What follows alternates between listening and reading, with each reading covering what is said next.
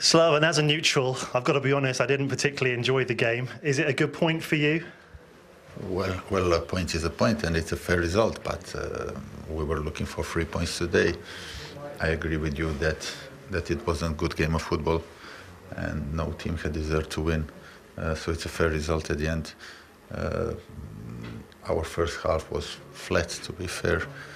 We didn't start on our front foot, and in the second half we improved a lot. We changed a little bit. We put a couple of strikers, and we scored a goal. And then until they equalized, we played good, and we created some good moments.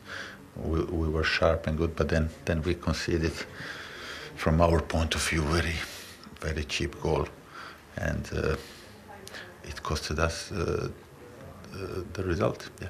I mean, Adrian's got you out of trouble many times, hasn't he? He must be very annoyed about that mistake. I mean, it was a mistake. It's a game of mistakes, and mistakes happen. So, unfortunately, he made a mistake because he misjudged the ball and the timing, and they used it and they scored a goal. So, from our point of view, we are disappointing. It was very cheap in a crucial moment of the game.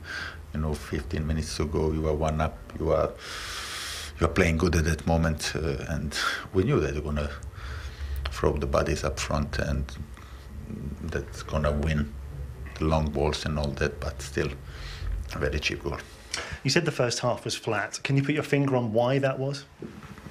It was, we looked sharp in training, we looked sharp and good and fit in last few games, and there was really no reason. The whole week we looked really good. We didn't have a midweek game, and so it was just flat.